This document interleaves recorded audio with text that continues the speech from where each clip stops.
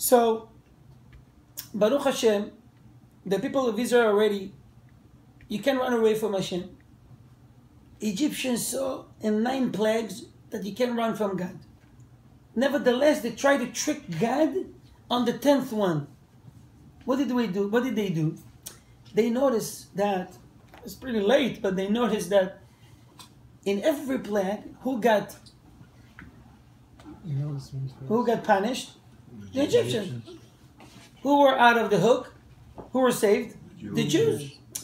They figured that it's good to be close to a Jewish person.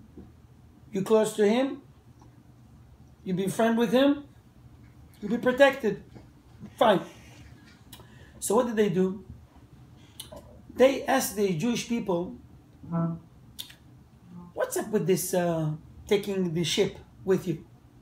You know, the Jewish people had to take a ship, drag it 3 days prior to the firstborn plague.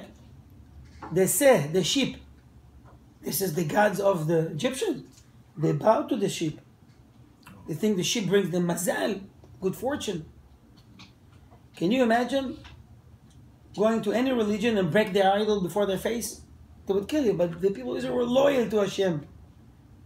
They took and dragged this sheep inside the house, tying them to their bed. And the Egyptians could hear the sounds of the sheep from every house. Bah, bah, bah. What do you do with it? And then they see Jewish people coming out the entrance and smearing blood all over the doorpost, top on the sides. What is this blood? Where is this coming? They kill our God. They're, in one hand, they got very upset, and the other hand, they didn't know what to do. I'm going to kill them. What if they're going to attack me back? They were confused. They never thought that way. They were never afraid of the Jews. And here, they're debating with themselves. On one hand, they want to kill them. On the other hand, they're not able to do anything. And they asked the Jewish people, what is this blood? They said, oh, you know, a few days from here, as Moshe already warned you, God's going to kill all the firstborn. The firstborn start a war in Egypt. They demand from Paro, let the people go, release them. Says, no, I'm not letting them and I'm not letting them go. You're not? They start a war. Many died. Thousands of them died from the firstborn and Pharaoh's soldiers because, they try to save themselves. And then they figure, if this is a safe place to be in a Jewish house, because they're marking the entrance of the houses, so the angel of death will see and skip. We'll hide in a Jewish house. So many, thousands of Egyptians leave their sons or themselves hid in a Jewish house. So because the angel of death is not going to pass here. It's not going to pass by. Hashem asked from the Jewish people to put this blood. And Hashem said, I'm going to pass by. You're going to see the blood. I know it's Jewish there. I'm going to skip. Hashem needs sign. Hashem doesn't know who's in the house. What is this for? The blood is not for Hashem. The blood is for the Jew himself to show trust in God. I'm not afraid of the Egyptian. I trust God. He commanded me to put the blood. I put the blood. Nevertheless, it's your God. I trust the God, the only God, the Almighty. And Hashem says, I'll see which put the blood. I protect. The angel of death cannot pass by the Jewish neighborhood. Who is the only one who passed by? Hashem himself. Why? To pick up all those Egyptians that hide in the Jewish houses. You think you can run away from Hashem? Hashem himself said, I'm going to do the job. But the Pharaoh and his soldiers didn't give up. Why didn't give up?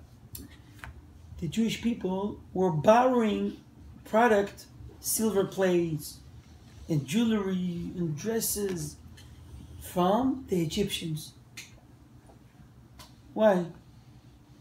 The booty, the spoil they took after the Egyptian drowned was 100 times more than what they borrow from their neighbor. So why to bother? and bring a special commandments. Go to the Jewish people and tell them, a woman go to her friend and a man to his neighbor and ask from these Egyptians to borrow. And why to borrow? Ask for a gift. So they give it to you. That was a great trick. When you borrow something from someone, you have to give it back. The Egyptians, his heart and mind is still on that object. They have to give it back to me, actually. They didn't give them as a gift. I didn't give up. That was the idea. So they have passion to pursue after the Jews. When they hear the Jews is not coming back, hey, they took from me so much. And clothing, and silver, and gold, and jewelry, it's mine. The woman said to her husband, go with the soldier, bring our treasure back. And for the gift, it wouldn't be so much enthusiasm to go after the Jews. It's another trick. So they chase after the Jews and drown. Because Hashem have to pay them. Midah for midah keneged midah. Measure for measure. For drowning and killing the Jewish people in the Nile. Questions? Next. So they're going around, and Yosef, Moshe Rabbeinu, is asking the people to get ready, to preparing themselves. And Moshe is busy. Where is Moshe? Moshe is looking for Yosef's coffin. Where's the coffin? In the Nile. Why in the Nile? All the pharaohs and the most important people, they are in the pyramid, in the safe house. Only Yosef is in the Nile. Nothing will touch it there. Why? Why did they put it in the Nile? Because of the ojos. Because the magicians, the Khartoumim of Paro, told Paro, you know, ever since this family came here, we got so much blessing. Especially this Yosef. He was the king here for 80 years. We got so much beracha in this land. The land of Egypt prosper through this time. If he leave, we're going to lose the beracha. We have an idea.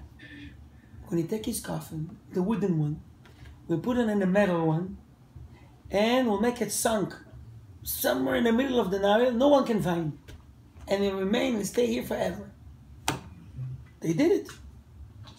The problem was, a year later, 10 years, 20, 50 years later, many people died, people forgot. Imagine yourself 100 years. 210 years, nobody knew where Yosef is. People forgot. It's a new generation. And Yosef is calling in the street, Yosef, Yosef, where are you? He doesn't know where he's buried. All of a sudden, a woman that was still alive from that generation, her name is Serah bat Asher. She is the daughter of Asher that Yaakov blessed her many years ago, that she lived a long life. She came to know where, I know where he is. She took him to the Nile. She pointed to some place in the middle of the Nile. She says, right there. Thank you. Thank you for sharing. Moshe Rabbeinu took a piece of cloth. Some say it's a piece of wood. And he carved or wrote on it, Ale Shor, 4 words. Shor, ox. It's the symbol of Yosef. His father blessed them, mentioning the word Shor.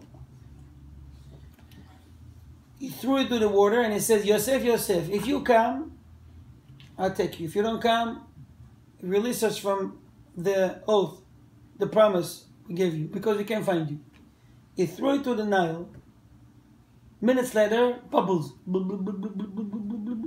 All over. And this heavy coffin flew, going all the way to Moshe. People lifted. They are ready to leave. There was one guy there that saw what Moshe did, and he said, oh, this is such a magic trick. Where is this note?